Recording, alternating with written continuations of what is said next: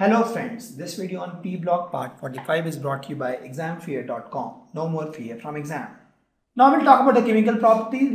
In the chemical properties, we'll talk about the reactivity towards hydrogen, towards water, towards oxygen, and towards other metals. We'll also talk about the reaction of halogens with other halogens. Let's start with reaction of halogens with hydrogen.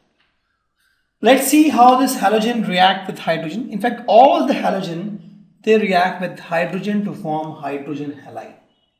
They form hydrogen halide. Why? See, hydrogen has tendency to lose electron to form H plus. All this halogen has tendency to gain electron to get X minus. Why? Because they get the stable electronic configuration and thus they form hydrogen halide of this form HX. Okay, please note all these halogens, fluorine, chlorine, bromine, iodine, astatine, they react with hydrogen to form hydrogen halide. And this affinity for hydrogen actually decreases down the group. Why? Why the affinity for hydrogen decreases? Because the affinity or tendency to form X minus also decrease down the group. So affinity to react with hydrogen also decrease down the group. Okay, so that is my hydrogen halide. So you take hydrogen, you react with any halogen, you get HX.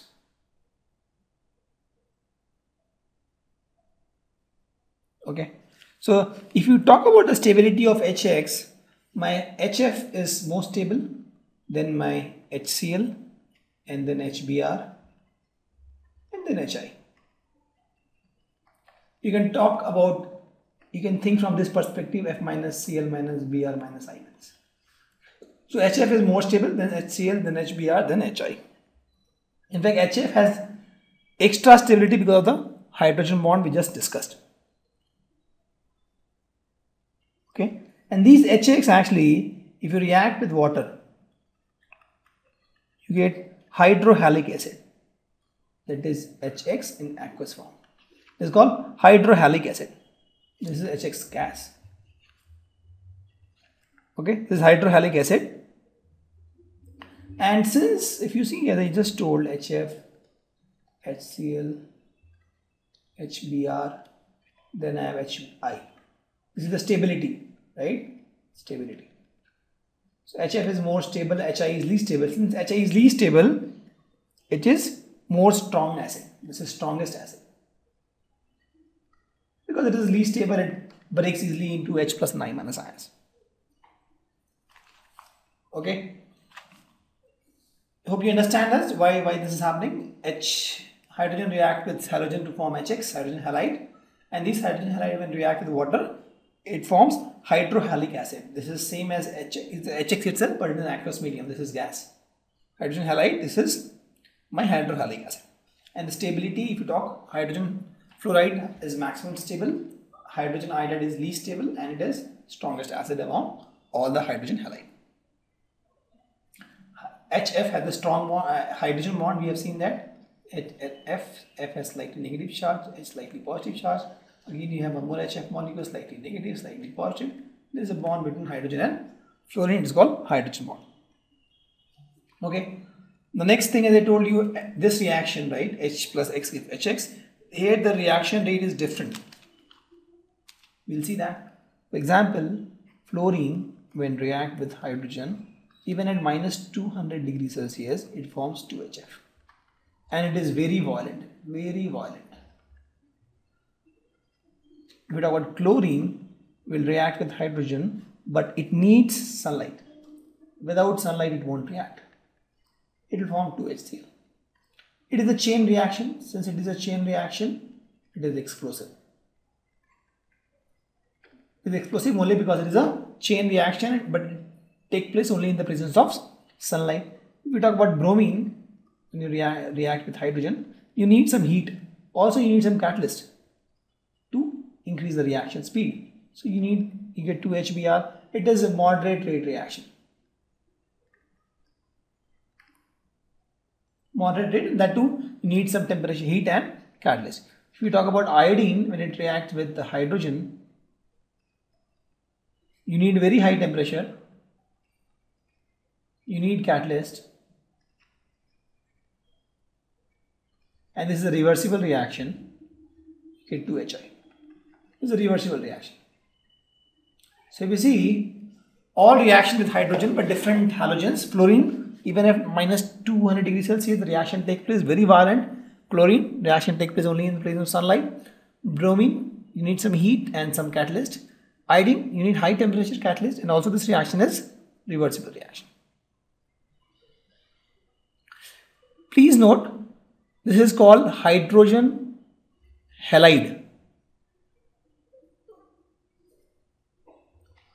not halogen hydride. Please note, when I am talking about this, it is my hydrogen fluoride, hydrogen chloride, hydrogen bromide, hydrogen iodide. So it is called hydrogen halide. This is the name.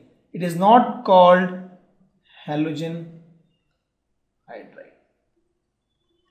Why? Because this halide halogens are more electronegative. The convention is the first element is electropositive or more electropositive. The second one is less electropositive, or the reverse way. This element, the last element, is more electronegative. So if you see, first has to be more electropositive. So in case of this, hydrogen is more electropositive than halogen. Okay, so halogen are more electronegative than hydrogen. Both are same thing actually. So we write HX. We don't write XH. The first element is more electropositive. This is electronegative, more electronegative. Okay, so we don't write XH. We write HX. Okay, but for example, CH4, we write carbon here, we write hydrogen here. But in case of this, we write hydrogen first and then halogen. We don't write XH. Why? Because the first element has to be more electropositive and then electronegative. Okay, please note this point. The convention is the first element is my electropositive and the second atom is my electronegative in a given molecule. So in this case, since halogens are more electronegative, you write halogens later and then my hydrogen. More example, for example, IF7. First we write I and then F. Why? Because fluorine is more electronegative. For example, HClO2. First we write hydrogen, more electronegative, more electropositive, then chlorine and then oxygen. We write ClF. This is more electronegative. Got it? NaCl. Fluorine is more electronegative. Or for example, BrF5. So here fluorine is more electronegative. So the electronegative elements come in the last, and on the left the electropositive element comes. That's a normal convention we have. If you talk about the boiling point, if you see, HF has a very high boiling point, and then if you ignore HF, then in this scenario the boiling point increase as we go down the group. HF has a very strong boiling point because of hydrogen bond. We have seen they have a very strong boiling point. In fact, the same trend is for the melting point also, very high values. But apart from this, if you see this trend, HCl, HBr and HI, then the melting point and the boiling point actually increase down the group. Why? Because the size of the molecule increase and the van der Waals force increase. This is because of van der Waals force because of size increase, and this is because of H bond. So fluorine is special here. Apart from fluorine, they follow a normal trend. As we go down the group, the van der Waals force increase because the size of chlorine, fluorine, bromine, iodine increase. The size of the whole HCl and HBr and HI molecule increase. The van der Waals force increase, and thus the boiling point increase. But in case of fluorine, special case, because of hydrogen bond, they have high melting and boiling point. Right? So if you see, this HF is actually liquid, while other are gas at STP. Okay, because these temperatures are in Kelvin, so they are these HF is liquid and other are gas at STP. Also, if you talk about this one, acidic character, let's see their behavior. So let's see the acidic behavior. So HF is a weak acid. React with water, OH3 plus, F minus. Or you can say H3O plus also. HI, H2 gives H3O plus. You can write H3O plus, more meaningful, plus minus. So this HF is a weak acid here. And HI is a strong acid, as I told. Why? Because HF, because of hydrogen bond also and small size, it is little stable. HI, the size is big, this is H, this is I, size is big, this is small size, this is stable, this is not stable. So HI dissociates easily, the strong acid in water, and HF is a weak acid in water. But as I told, HF is always special. Hydrogen fluoride is always special. See, hydrogen fluoride is a weak acid in water, but it behaves as a strong acid in ammonia. So let's see this. HF, when reacts with ammonia, it forms NH4 plus ammonium salt and F minus. Now if you see, F minus is a weak base as compared to NH3. But F minus is a strong base as compared to water. Right? This is strong base as compared to water. This F minus is a weak base as compared to ammonia. So as per my Lowry-Bronsted theory,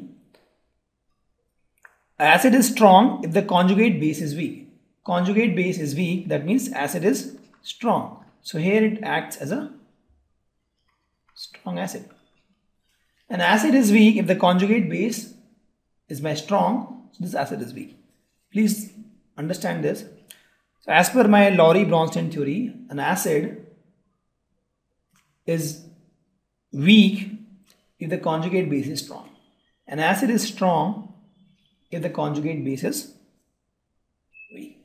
So it's a special case. Hydrogen fluoride is a weak acid in water, but it is a strong acid in ammonia. Okay. So if we talk about the reaction of hydrogen with HF, it formed two series of salt. One is of this form, KHF2 and K2F2. These two series of salt, my HF forms. HF is formed two series of salt. And as I told, this HF, because of strong hydrogen bonding, slightly negative, slightly positive, slightly positive. So the strong hydrogen bonding, it is less volatile, it is little weak reducing agent, and is thermally stable. It is also liquid. So these were the properties of reaction of halogen with the water. Okay, if you see, the bond length also increase. The bond length increase. Why? Because this size increase. This is all the more big. The size is increasing, the bond length is also increasing. Bond dissociation enthalpy also follows the trend. Only fluorine is special, but apart from that, the bond dissociation enthalpy also follows the trend. If you go down the group, you need less energy to break the bond. Okay. Thank you.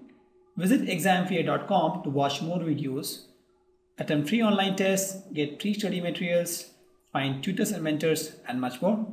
Thanks once again.